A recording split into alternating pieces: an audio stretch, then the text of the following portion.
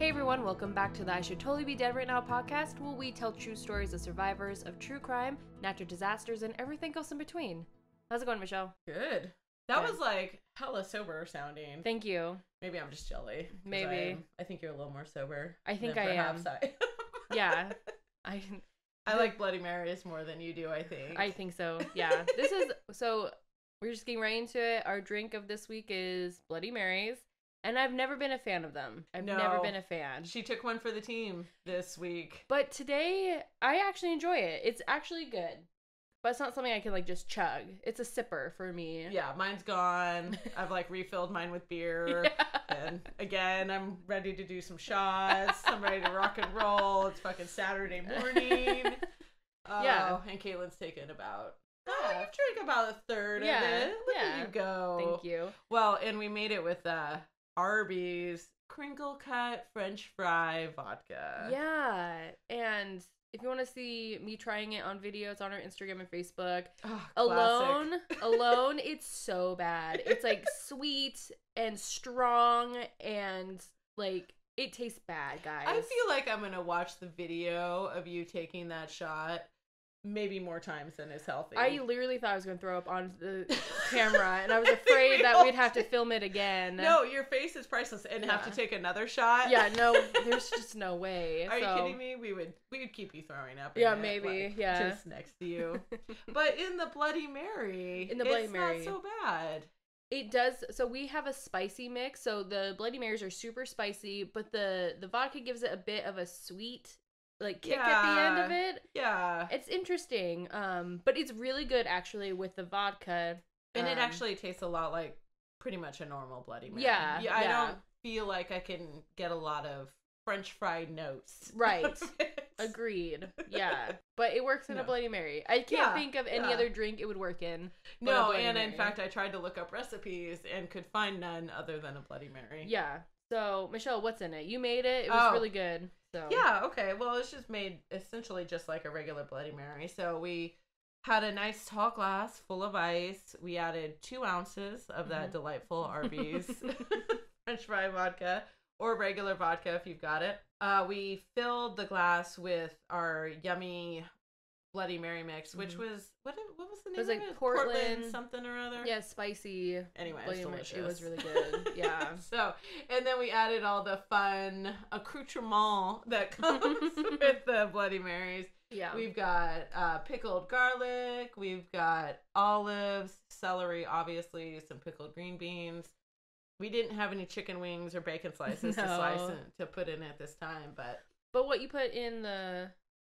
Oh, of course. We added a little Worcestershire sauce, a little squeeze of lemon, and then I have this like pico de gallo seasoning that I use in all my cooking. Like, ask anyone. It's like, what are you putting in that spaghetti? Pico de gallo seasoning. Okay. I get it on Amazon, and I love it. It's like chilies and salt. Oh. And so you can probably create your own, maybe a little cayenne and salt or chili powder and salt or something like that, but I added just a little sprinkle of that to give it some pop.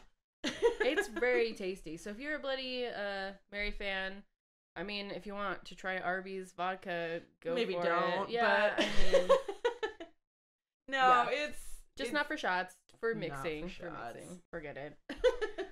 All right, well, let's get into it, or what? Yeah, are you gonna kick us off with your kick-ass story? We'll see. We'll see. Okay. Yeah. So this story is about Bre Lasley. Okay. So it is September 23rd, 2015, in the evening in Salt Lake City, Utah. Okay. I'm trying to imagine it's probably still warm out in September. Probably. Yeah, maybe a little Indian summer going on. Who knows? Okay, yeah. Like, sure. I wish you wouldn't talk. So Bre is sitting on her bed, listening to music, vibing, feeling herself. Yeah. Oh. Well, okay, that's how I mean, like, wow, okay. Anyways, sorry.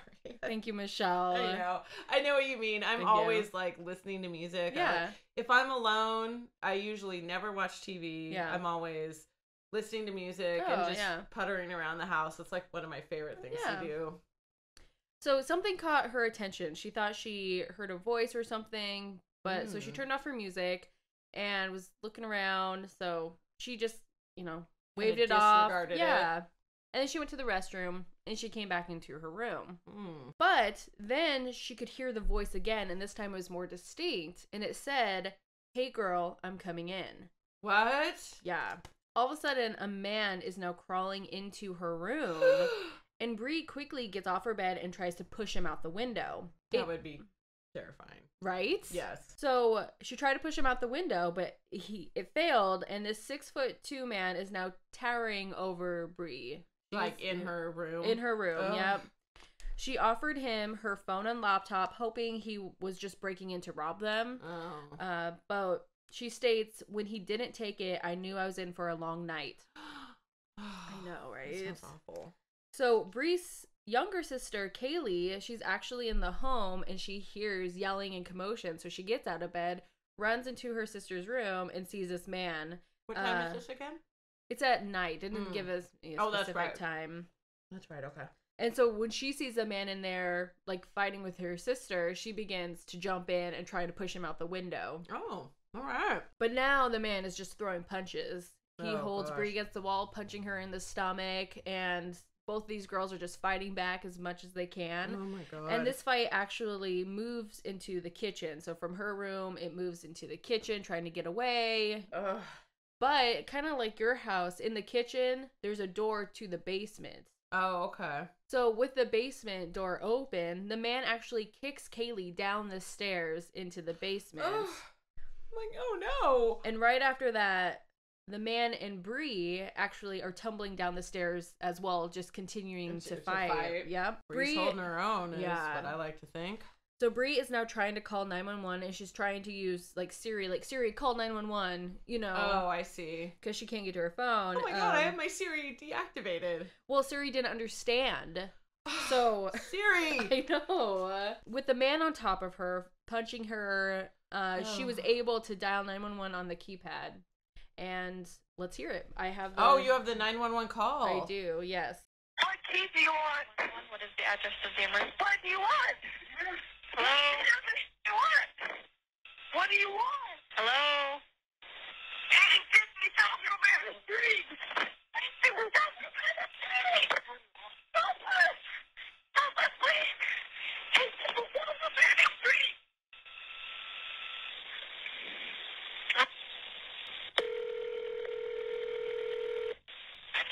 Hey, it's Bre with Acro English and Orca Gibbs. Oh, I bet they tried to call her back. So as you hear, it's kind of hard to hear what she was saying. Yeah, she was saying the address. She was saying the address. Oh, was she? Because I heard, like, what do you want? Well, yeah, she did say that, but she also, yelled the address. And then that was the 911 operator probably trying to call her back. Yeah. Mm-hmm. Oh, okay.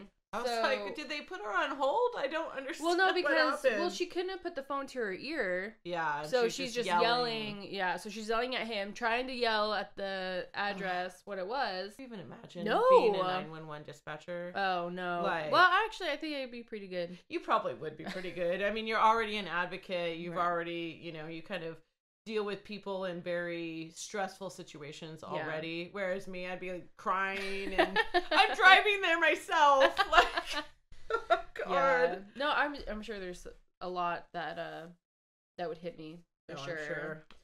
But so the fight lasted around 8 minutes, and the man moved his attention to Kylie when she started. She was still pushing him off of her sister. They're both at it, just fighting. But he pulls his attention to her and starts strangling her. Oh my gosh. So Bre tackled him, and then he put his attention back on Bre because she was, I think, doing more of the I mean, yeah, it's her sister. Clawing his eyeballs out. Yeah, and doing all kinds of damage to him. Yeah. So when he was now back with Bre, Kylie found a metal object and just started beating him with it. I'm sure whatever was laying right there. Yeah, I mean, this guy, what? Yeah, absolutely.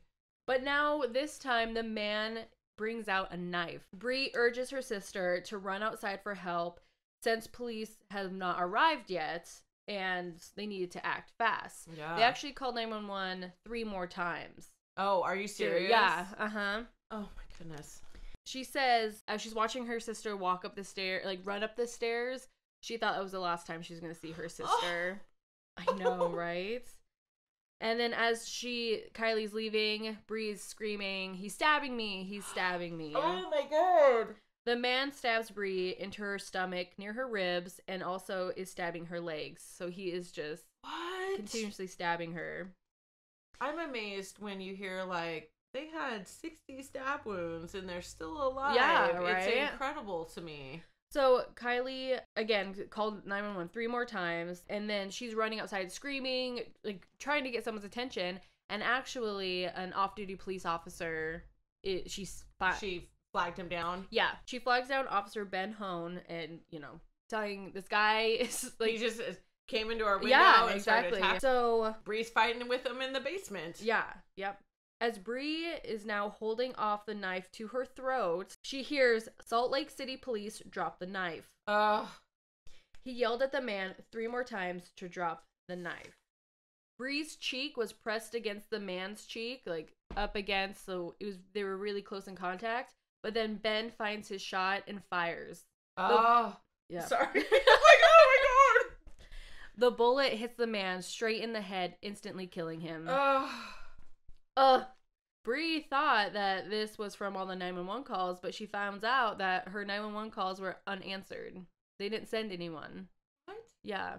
They didn't send anyone. Our stupid answering machine when I was growing up would randomly call 911 when it was running out batteries, and they still sent someone. Yeah. No. And that's very upsetting to I know. hear. Well, that is very upsetting to hear. Well, this news traumatized her. So as her stab wounds were healing, there was also a lot of emotional and trauma that she was dealing with. Clearly. She would sleep on her parents' couch during the day and would have her brother or father sleep next to her on the different couches or stay awake with her at night. Poor thing. She couldn't work for 6 months. She pretty much her independence was just stripped from her. Because she didn't know how to defend herself. Well, and this guy came out of nowhere and gave her safe space. Yeah, exactly. It took a long time for her to be able to go sleep back into her room. Oh, I imagine. So, oh my gosh. But she's still shaken that the dispatch system failed her. She states, "I think about all the seconds and all the minutes that we're fighting that we could have had help. That we should have had help, but we didn't." And if Kaylee didn't find the off-duty police officer, I mean... She'd probably be dead. Absolutely. She was on the verge of being dead. Yeah. Well, Bre is actually suing Salt Lake City Base Priority Dispatch for the negligence, arguing it failed in its duty to provide effective software to emergency dispatchers.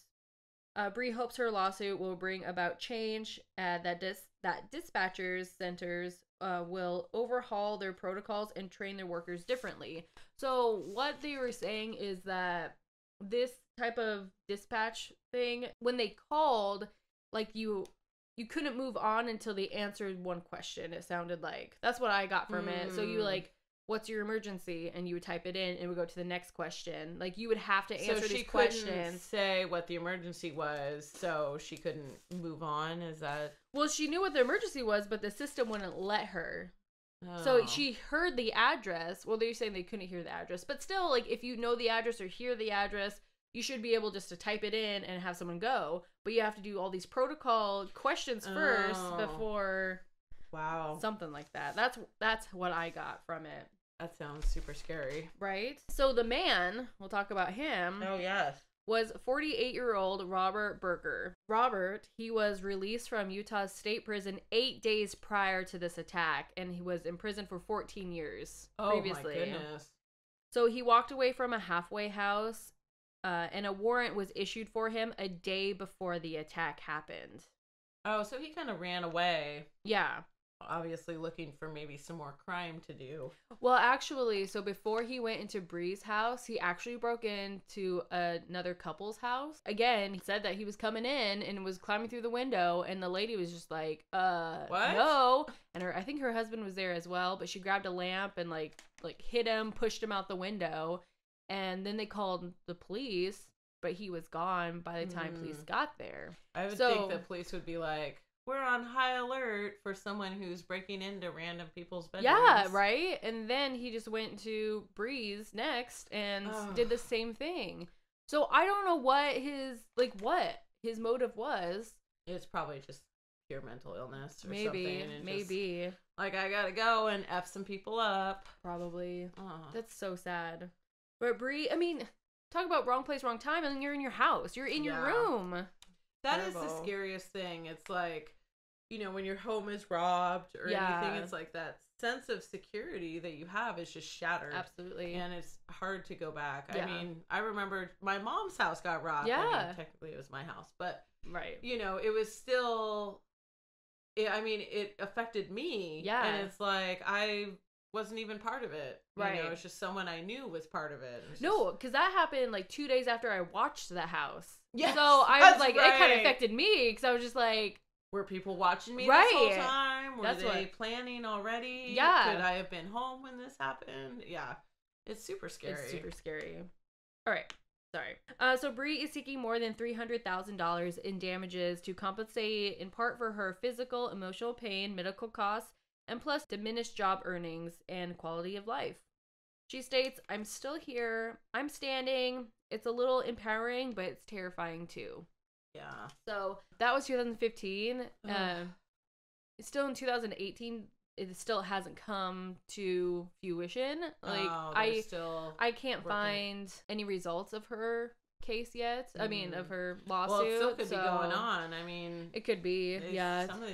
Sometimes these things take years. Yeah, which is unfortunate, and it's super sad that. Terrifying. Yeah, it is terrifying. Poor thing. But I'm glad that she's okay. And I think having her sister there, I think kind of empowered her more to fight. Just keep fighting. Just fight. She said one point she gave up. But then seeing her sister, she's just like, and then something inside of her told her, just fight. Keep going. And she did. I will say, like, anytime that I've been, I mean, obviously I've never been in a stressful situation like this. Right. This is very extreme. But anytime, like, I see, or in my past, I would see my sister or brother get yelled at or, you know, whatever, that's when I would rise up and be like, now I have to fight. Right. It's like, I would never defend myself or anything. Yeah. It was always, now I have to defend my sister or my brother. So now I will. Yeah. And so I could see how she would really be ready to fight back when seeing her sister is now involved. Right. It's like, you ain't getting my sister. Right. I will kill you first. Absolutely. Ugh. Yeah. So yeah. Good job. I know, man. Did exactly what you need to. Found help. Yeah. No, absolutely.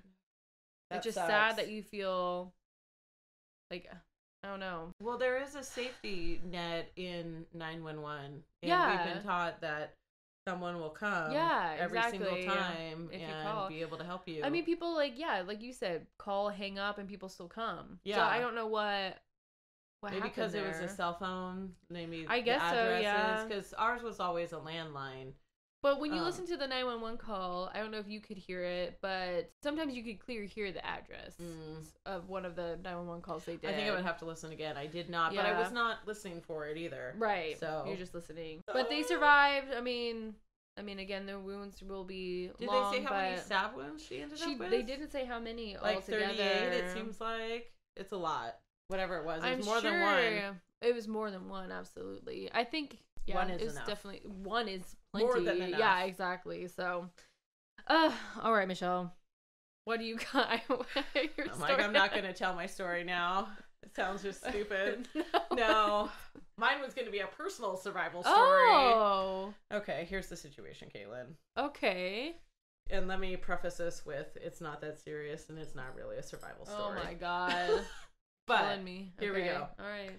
It's gotten warmer in Oregon, as you know. Okay. And so the evenings, you know, maybe you want a little fresh air. And so I opened up our bedroom window throughout the night just to let, you know, fresh air in. And because we had the AC in, we don't currently have a screen on that window. And so the next morning I wake up and I'm getting dressed and I look up and there's the biggest fucking spider I've ever seen in my whole life. I don't know if you recall the spider that I thought I was going to have to burn my apartment to the ground. Yes, I do. Yeah. It was bigger than that motherfucking spider. So I calmly go into the other room and I was like, Joel, there is a spider in our bedroom. That's the biggest fucking spider I've ever seen. Can you go take care of it? And he's like, no. So I was like, well, what the fuck am I going to have to do? I'm going to have to go deal with this spider myself. So I go back into our bedroom, and now it has gone from right above my side of the bed over to Joel's side of the bed. Oh, okay. So I'm like, fuck it. Let Joel deal with this. But now the spider's disappeared. Oh. So I have been living in terror for over a week. And I will tell you, I wake up numerous times in the night looking at the ceiling and all the walls just to make sure that this biggest fucking spider ever is not lingering. And now I'm worried about going into my closet because it's probably hanging out in my clothes. I don't know where the fuck this spider is. But anyway, I've been living in terror for some time. Okay. So obviously my story is about a spider bite. So oh, that's where we are. Okay. You know what? Nick probably would not go. He was like, you have to find it. I will not sleep in that room. Well, he's like, just go vacuum it up. And I was like, it won't fit in the fucking vacuum. It literally. Really? Yeah. No, with its. I wish I had taken a picture of it because it's the most terrifying spider I've ever seen. And it probably is completely not going to bite humans. Yeah. And it's probably eating up every bad bug we have in our house. Well, yeah, because if you don't have like a screen on your window, I mean, bugs are going to fly in. Yeah, and they're probably flying right into his giant jaws. Oh, but literally, this spider was bigger than the tube of our vacuum.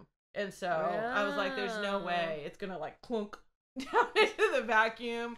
Forget it. All right, let's hear it. So, spider bites can be really serious.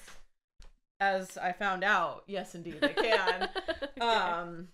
So just know that even now I'm still living in terror of this stupid spider. I can't wait to hear the follow-up when you find it. I probably never will find it. Probably gone forever, living in our bedroom. Yeah, there you go. Maybe your dog ate it. Oh my God, Joel said I ate it. He's like, you probably ate it in your sleep. And I was like, are you kidding me? It'd be like clunk, like this giant thing in your mouth and like crunk, crunk, crunk. No, you're not going to accidentally. Choke on a spider. Ugh. Ugh. I'm going to throw up just like you almost threw up that vodka. So this story is about Henry Moffett. Okay. I'm most likely sure. Like, oh my gosh, okay. It took me a little while because it's like, as told by later, it was someone named Louisa, but I think it's like that's the person who wrote the article. Oh, okay. So, because it's all in first person, so it's kind of hard to distinguish. So I did a little more research. I'm pretty sure it's Henry Moffett that this happened to. All right. So this is back in October of 2012. Okay. Henry and a friend of his, or a few friends of his, were all hanging out watching football one afternoon. Yeah. And we're in London, so I'm assuming by football they mean soccer. Oh, probably. Fair. Yeah. Yeah. You know, not the NFL that we know and love here. Yeah. Actually, I hate the NFL. Whatever. We don't need to get into it. But so, anyway, during the second half of this football game, he decided to help himself to a banana from a fruit bowl. And he felt a pinch on his left hand, but didn't really see anything or kind of know, he's like, whatever. I sort of disregarded it. But then later, his left hand sort of started becoming a little more stiff. And he showed his friend that he had this bizarre black dot with a white ring around it on his hand, but no one knew what to make of it. And they're like, wow, that is really weird. So he started feeling a little more under the weather and started feeling a little peaky, as he likes to say. So he ended up going back to his own apartment. Okay. He took a cab. And as soon as he got to his apartment, it felt as if he had the flu. Oh my gosh. Yeah, it was just like, just not feeling well. So he just immediately went to bed. He's just like, ugh, I feel like crap. I'm going to go lay down. So his housemate, his roommate, was there in the apartment watching a movie. And he heard Henry starting to scream in his sleep. Oh my gosh. And he's just like, what the hell? So he heard him through the wall and kind of assumed that he would stop soon and popped his earphones on so he could just... He would stop screaming? Yeah. Oh my gosh. I was going to finish my movie. Oh. He'll probably stop screaming in his dreams soon. What? Okay. So he watched the entire film with his headphones on. And so he pulled off his headphones at the end credits of the movie, and he could still hear him, Henry, shrieking in his room. So his friend Travis decided to go in and check on him. Oh, good. Yeah. Thank you. Yeah, finally. Yes, thank you. Travis is knocking and knocking and not receiving any response. And so finally he kicked in the door. Oh, it was locked. Yeah, it was a locked door, and, you know, Henry is not, he's shrieking and shrieking, but not responding to Travis. Oh my gosh. So he kicked down the door, and what he found was Henry was completely white. He was sweating. He was screeching. He was clasping his left hand, which had turned completely red and had swelled up. So it looked like a big sort of comical foam hand. Oh my gosh. It's much bigger than kind of it normally should be.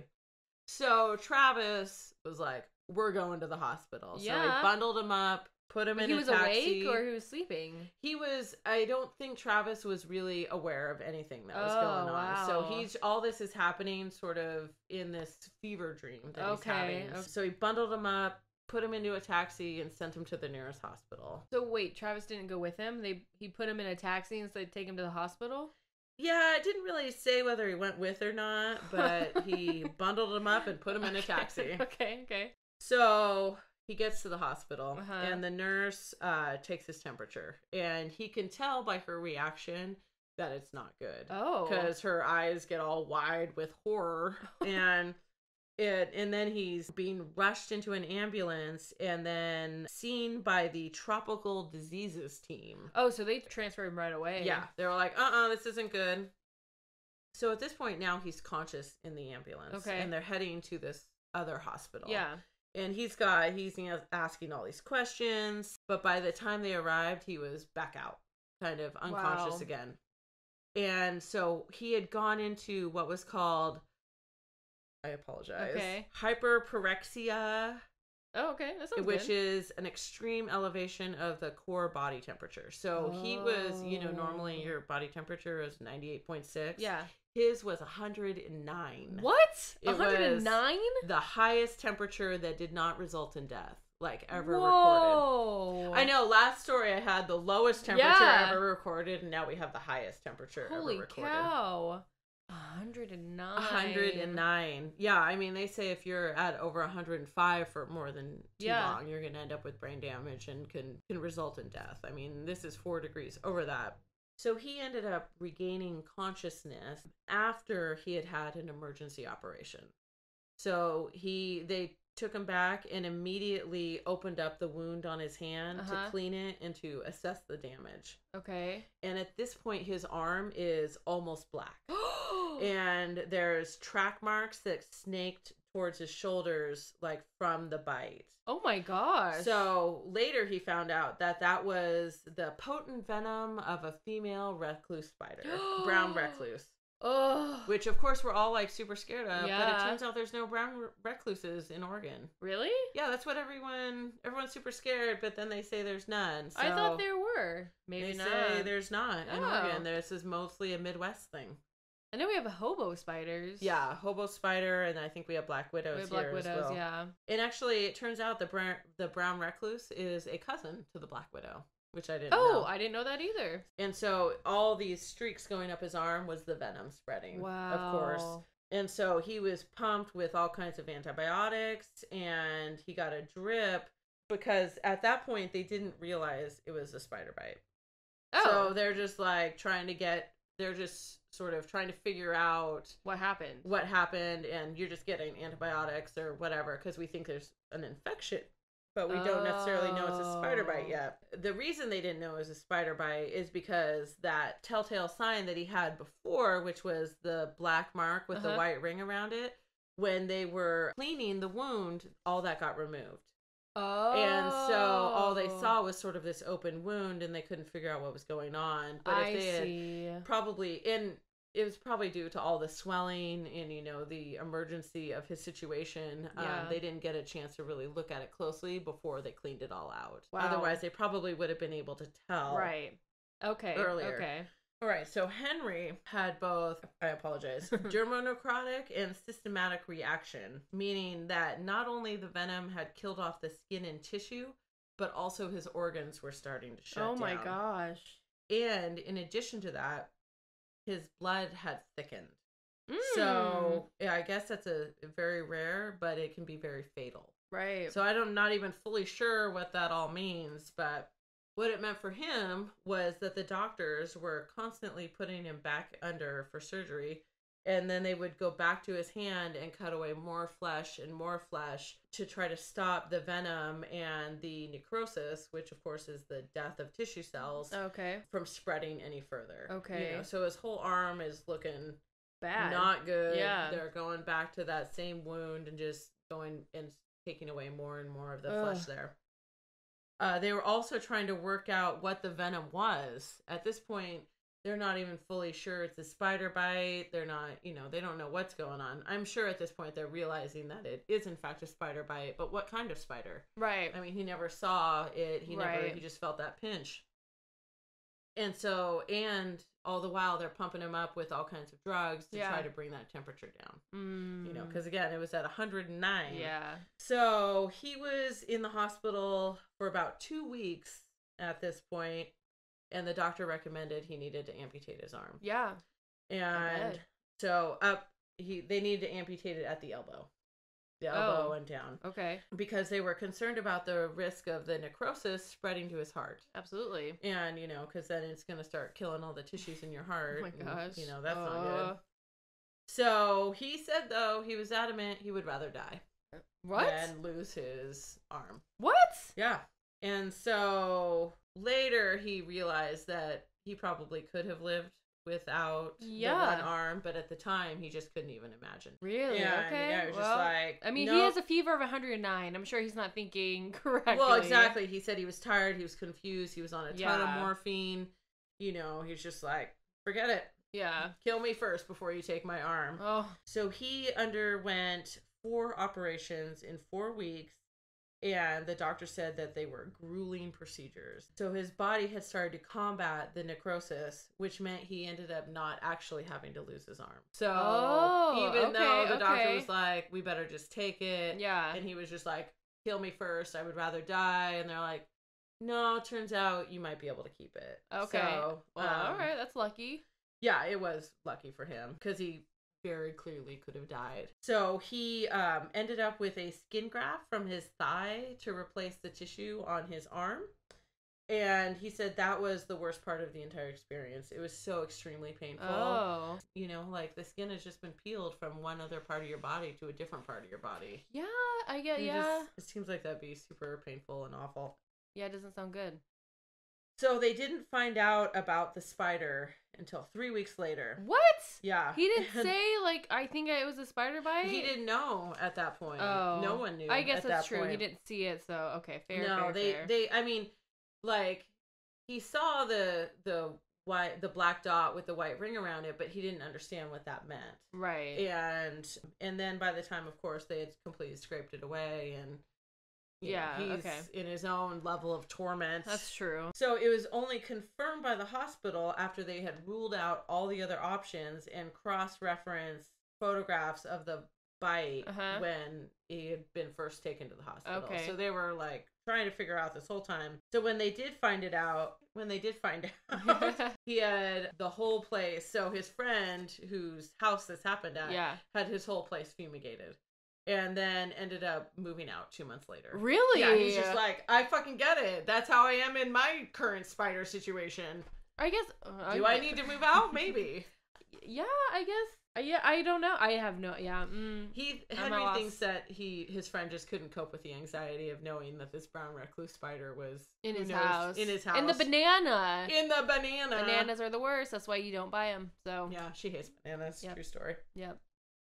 So the skin graft ended up taking well, and after waiting 6 months for it to fully heal, he was able to start physiotherapy. Okay. His hand had been immobile pretty much this entire time. And so he had lost so much muscles that even like just barely twitching his fingers was agony. Oh my gosh. And so after a year, he got most of the dexterity back to his hand. Oh, okay. A year. But even now in, 2020 or 2022, he can't feel the back of his left hand. Really? It's like completely numb. Holy cow. So he never got to see the spider that bit him, and he still doesn't know how it got into the fruit bowl because they're native to North America, and of course they're in London, so We have him over here. They don't right, have him we're over in London. there. Oh my gosh. He was never scared of spiders before, but now after seeing a photo of what a brown recluse looks like, he's like, I'm never going to reach into a fruit bowl without looking first again. That's insane. So, he almost died, and that is what I'm worried is going to happen to me. But it's not a brown... Aren't they small? Isn't brown recluses, like, pretty small? Well, good question, Caitlin. Thank you. Because I was doing quite a bit of research while you were almost throwing up on your the French fry vodka. Yeah. I was doing some brown recluse research. Okay. A couple of the questions about them: do they jump? Oh no, I don't. Only jumping spiders jump, right? Yeah, they will lunge forward to get away from people. Oh, interesting. And so apparently they're pretty scared of people. They hang out in unused spaces. So if you've got like a closet that you don't go into very often, or you've got like a pile of laundry on the floor that you don't, it's been there for a long time, I guess welcome to my house. Right. Same. That's where they like to hang out. And most of the time, fortunately, brown recluse spider bites are not fatal. Oh. So you just need to get to a doctor pretty quickly. Okay. But he waited so long. Often, yeah, because, I mean, he went home, he had that screaming, terrifying nap for 2 hours, then his friend finally got him. But most of the time, it ends up in amputating an arm or whatever, and not necessarily in death. Whereas a black widow will cause death. Oh. Like, it attacks the body in kind of a different way. Interesting. So, man, I like spiders, though. I think they're really helpful for... They're wonderful for the environment. They get rid of crazy pests. You know, I know if you see them in the garden, you should just let them go because they'll eat all the little crap that you don't want all over your plants. But man, they scare the shit out of me. At the Saturday market, there was a tarantula guy, and I got to pet the tarantula. I want to murder you. I wish I had never heard that story. I have a video. No. I'll not see that. Thank you. No, thank you. You know how Indiana Jones feels about snakes? Yeah. That's how Michelle Pretty feels about spiders. Okay. They just same with Nick. But I also know that if you kill a spider inside, it's supposed to be bad luck. So, which is the reason why I didn't initially kill that giant spider in the first place. I put him outside when I can. Yeah. I don't. You would have seen this and been like, bitch, I don't know what to do. You should probably burn your house to the ground. Oh. Yeah, it's that close. Really? And I still am that close because who knows where it's gone? I don't think you understand how big this spider was. Could it be like a wolf spider? Like probably. Actually, I should try to find out what kind of spider it was. Are you showing me a picture or not? This is... Oh. My God. Sorry. I know. How big do they get? Oh. Yeah, they're pretty pale looking and scary. Yeah, they look pretty gross. No, the one that was in our room was black and like furry. That probably is a wolf spider then. Black spiders in Oregon. Black hairy spiders. Not black widow. Nope, not like that. It was, there we go. It was like that one. Which one is that? What's lurking in your home or garden? Spiders of Oregon, yeah. It doesn't even say what it is.